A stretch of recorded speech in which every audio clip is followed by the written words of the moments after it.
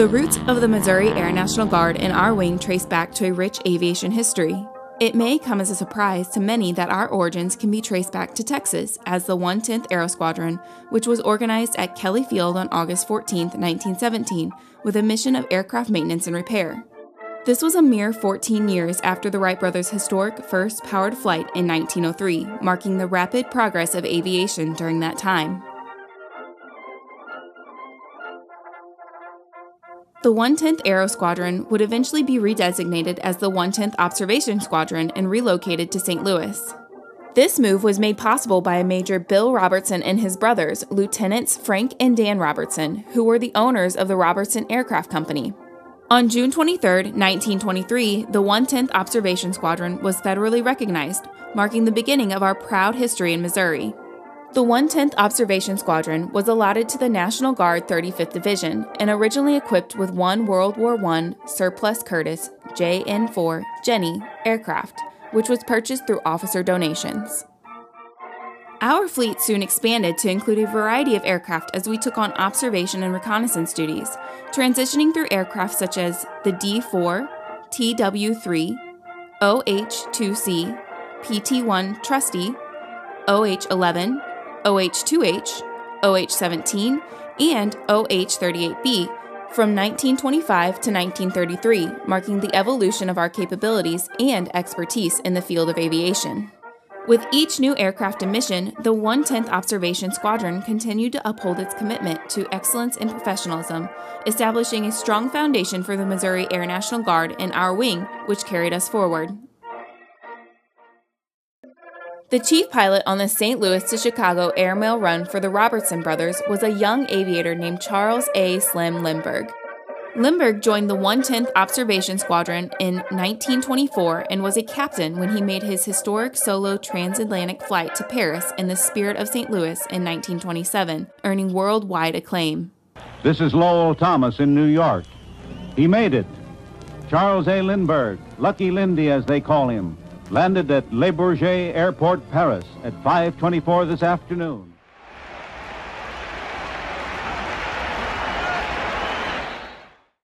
During those early years, the men, equipment, and the unit's headquarters were located in various places around St. Louis, including a gas station on Manchester and a small meeting room above a grocery store on Grand Avenue. However, in 1931, we moved to a new hangar at Lambert Field, marking a significant milestone in our unit's history. In the 1930s, summer field training allowed officers to fly a variety of aircraft, and enlisted members honed their skills on the K-17 aerial reconnaissance and mapping camera. As aviation technology progressed, our unit received new aircraft in the late 1930s, including the OH-38E and OH-47, which further enhanced our capabilities and operational readiness. December 7th, 1941, a date which will live in infamy. The United States of America was suddenly and deliberately attacked by naval and air forces of the Empire of Japan. When World War II broke out, the 110th was federally mobilized and underwent a name change to become the 110th Tactical Reconnaissance Squadron. During the early 1940s, we welcomed several new aircraft to our fleet, including the OH-52 OWL, OH-46, Stenson OH-49 artillery spotting utility aircraft, observation monoplane L-4 Piper, and our first bomber, the A-20 Havoc. We served in Australia, New Guinea, the Philippines, and Japan. We transitioned to fighter planes in 1944, first flying the P-39 Air Cobra, P-40 Warhawk, and P-51 Mustang. Our members are credited with destroying 123 Japanese aircraft and at least 13 ships, earning us a Presidential Unit Citation in 1944. In 1946, we started using a converted P-51, now designated the F-6 Mustang, for tactical reconnaissance missions. After the war, the 57th Fighter Wing and the 110th Fighter Squadron were federally recognized. Major Charles Du Bois, a World War II flying ace and former member of the famed Flying Tigers, became the commander of the 110th Fighter Squadron. In 1947, we became the 71st Fighter Squadron. As we entered the 1950s, we added several new aircraft to our fleet, including the medium bomber B-25 Mitchell, trainer aircraft T-6 Texan, light bomber B-26 Invader, military transport C-47 Skytrain, and the C-45 Expediter. In 1951, we were mobilized for the Korean conflict for 21 months. During this time, we briefly became Texans once again as we moved to Bergstrom Air Force Base in Austin, Texas.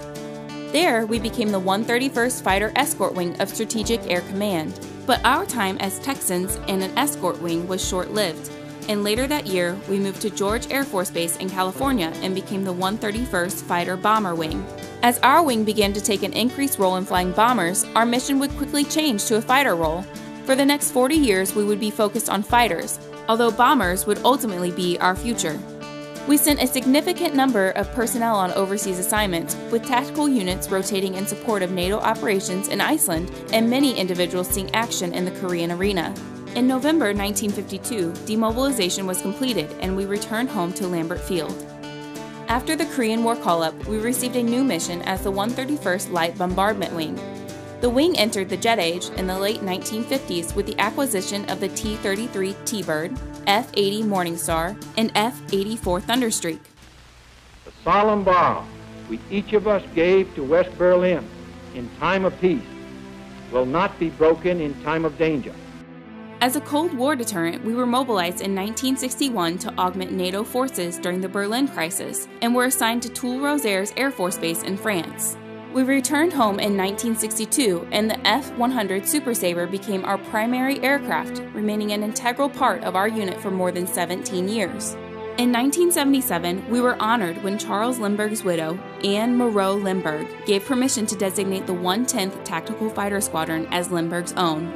In 1978, our unit began converting to the homegrown McDonnell Douglas F-4C Phantom and upgraded to the F-4E model in 1985. Additionally, the C-12 King Air, a twin turboprop passenger and cargo aircraft, joined the 131st Fleet. In September 1991, the 131st Fighter Wing converted from the F-4 to the McDonnell Douglas F-15AB Eagle. The conversion was completed within 18 months, returning the wing to full speed. In 1993, the twin-engine turboprop C-26A Metroliner arrived as a new addition to our fleet.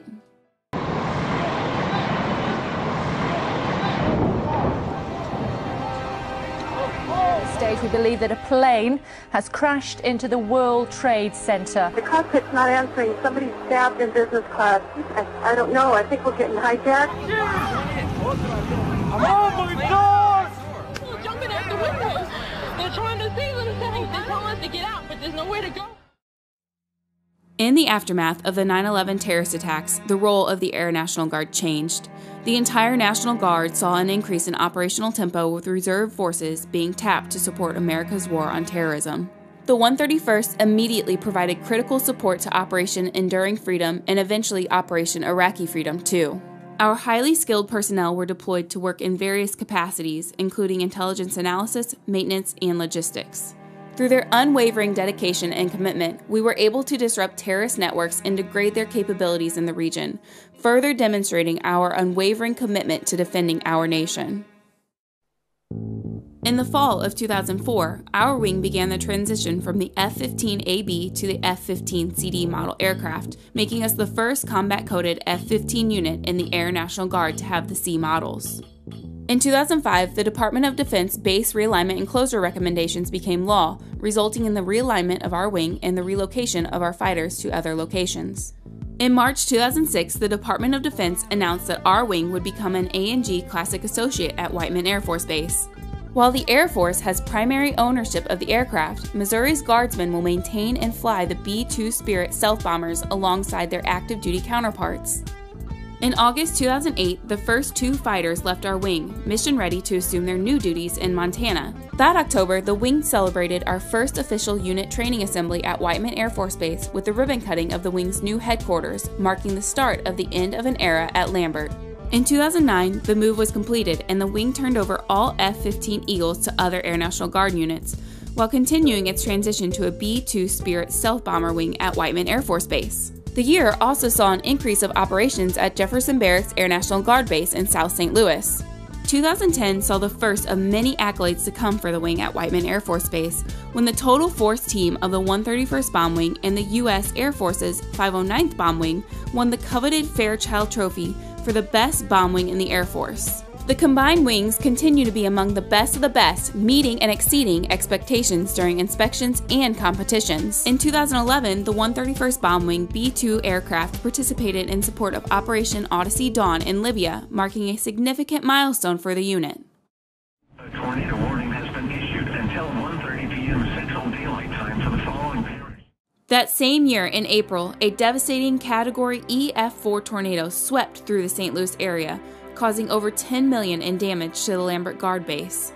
Thankfully, no one on the base was injured, but many buildings were damaged, hastening plans for future moves off of Lambert property and to Jefferson Barracks. In 2013, the 131st Bomb Wing successfully passed our initial nuclear surety inspection and achieved full operational capability on August 2, 2013. To this day, the 131st is the only Air National Guard wing certified for nuclear operations. In the same year, the B-2 Spirit of Missouri was designated as the flagship of our wing.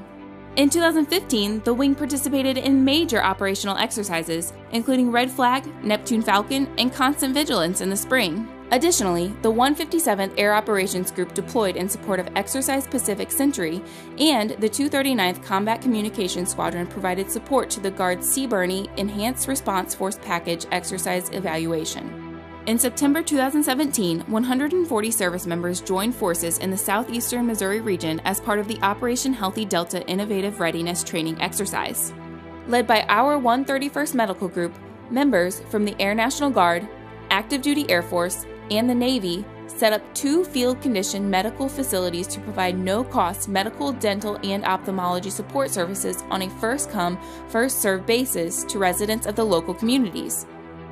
At the conclusion of the exercise, a total of 2,251 patients were seen, and nearly 16,000 procedures were performed.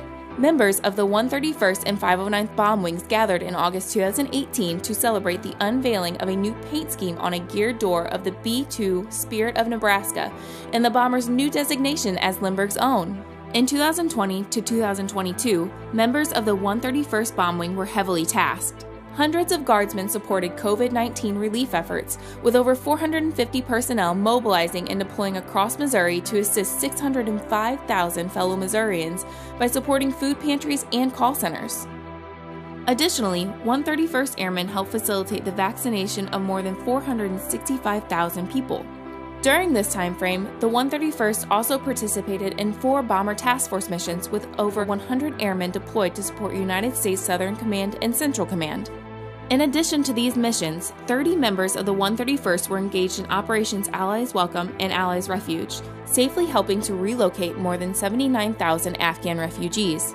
As we celebrate our 100th anniversary on June 23, 2023, we look back at our proud history inherited from the courageous airmen who served in World War I, World War II, Korea, Vietnam, Desert Storm, Operations Enduring Freedom, and other conflicts up to present day.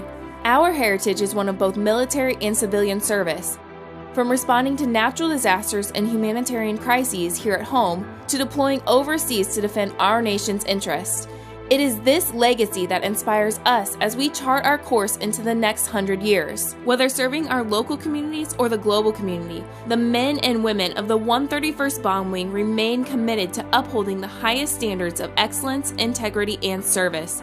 We take great pride in our past, and we look forward to the future full of challenges and opportunities, secure in the knowledge that the legacy of Lindbergh's own lives on.